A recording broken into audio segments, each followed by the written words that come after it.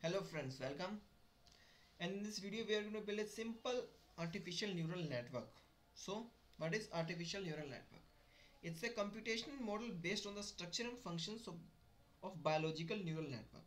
Information that flows through the network affect the structure of the artificial neural network uh, it because it changes, or we can say that it learns in a sense based on the input and output. So we can say that artificial neural network is just a simulation of our brain basically. But artificial neural network is simple, our brain is highly complex, and if we just work more on them and make just a highly group of artificial neural network and combine them with various algorithms, we can just make good machine learning tools. So for this neural network we are going to use the perceptron model. So in machine learning, perceptron is an algorithm for supervised learning for binary classifiers.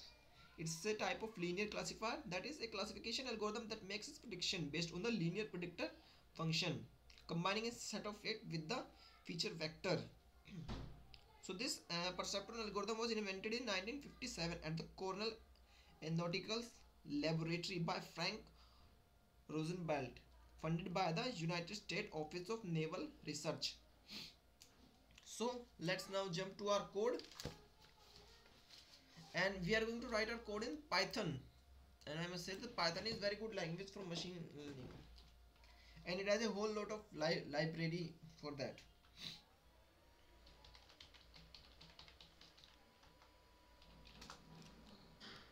So currently I am using an Ubuntu, and if you are a programmer, then I must say you must use Ubuntu. It's very good, and it's even better. It's better than Windows. I just don't like Windows. Windows is not for programmers, it's for gamers, I think. And Linux is for programmer. So let's define our interpret line. Now let's import our library. We are going to use numpy. Let's import some of the functions from numpy. From numpy, import exponent, array,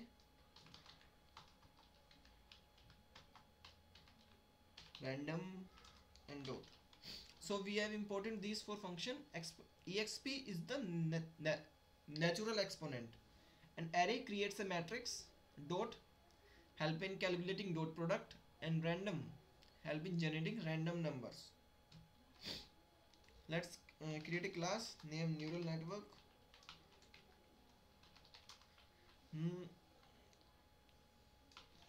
Define its constructor.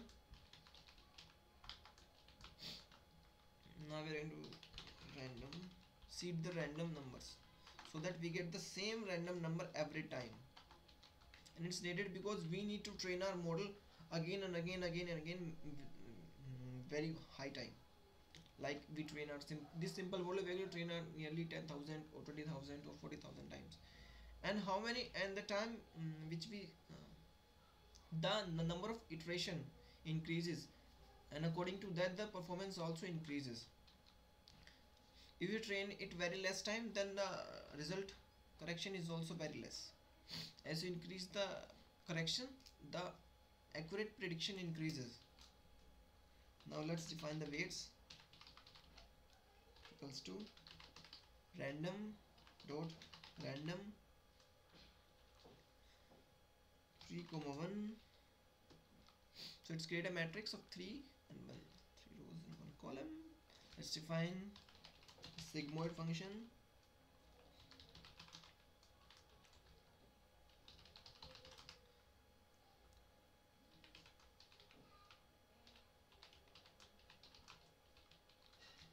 We have defined the sigmoid function. Now we have defined the sigmoid derivative.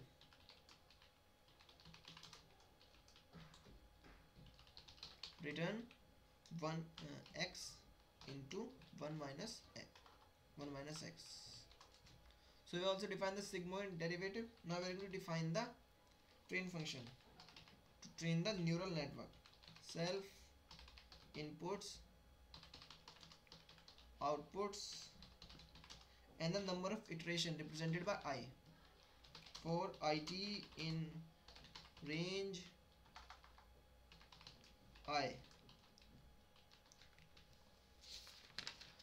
Now we are going to calculate the error. First we are going to guess the result. So the guess of the result is based on the input and our random weights. We are just going to do the dot product of our weights and the input.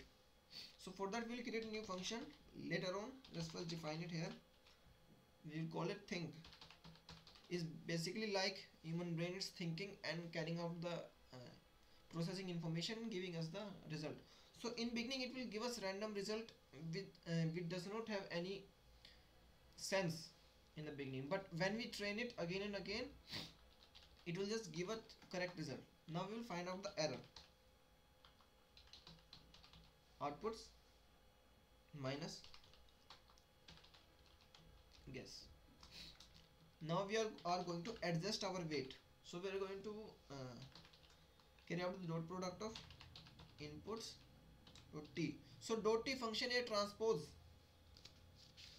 the matrix, basically transforms the matrix from horizontal to vertical. So our second argument is error into sigmoid derivative of guess. So now we are going to adjust our weight.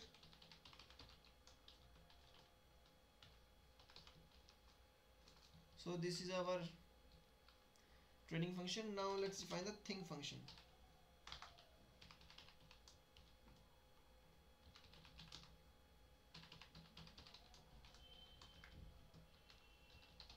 It will going to return. It uses sigmoid function, and we are going to carry out the dot product of the input and the weight.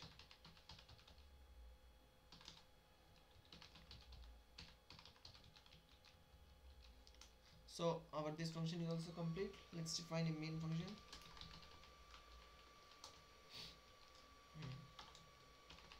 Create an object of neural network. Let's print the random weight starting.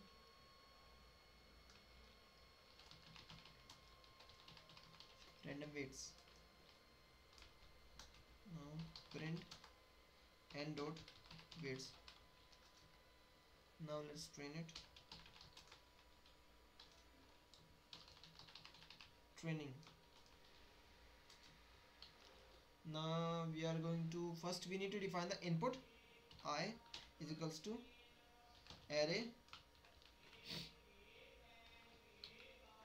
0.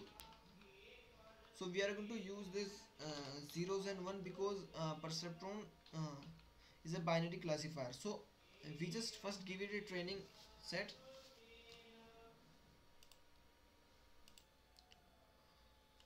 So let's define our second input. So these are our training data, and it will just learn from this 4 training data set. Output is equals to array 0, 1, 1, 0. So this is our training set. Now let's train our provided input, output, and number of approaches, number of iterations. Now let's print out a new weight. Print new weights. Print n dot weights. Now let's test the new condition. New it test data n dot think array 1, 0, 0. So this is our simple perceptron is going to use this training data, and after training it 10,000 times we are going to test with this simple test data. So let's run this. Save, open a terminal, provided it proper permission to execute, and let's see if it's run without any error, I think I haven't defined that main function. Just need to execute that main function.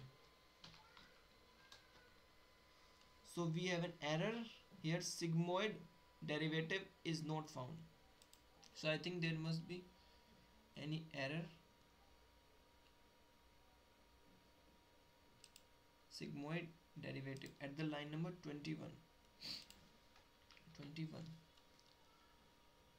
Self, it should be self dot sigmoid derivative, because our function is defined in that class only.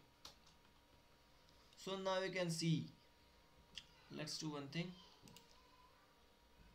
just make a separate line so that it just looks neat and clean.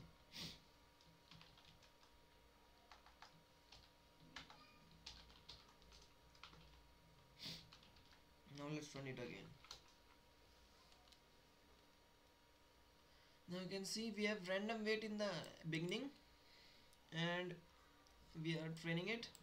Then you can see the changes in the new weights, and now you can see it is giving result 0.999. This means that it's 1. So it's giving the correct result, that is 1. Now let's do one thing. Now let's test our training data again on this and check if the answer are correct. Now you can see that it's nearly 0 1 1 0, and our the answer of our training data is 0 1 1 0. It's same.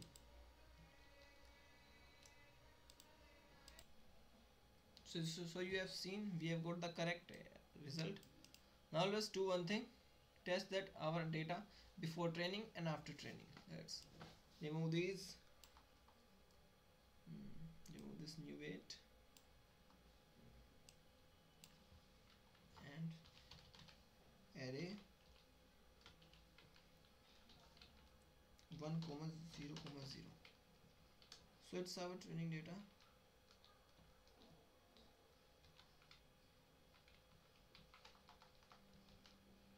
So this is before training and this is after training. So this shows us the difference between our training.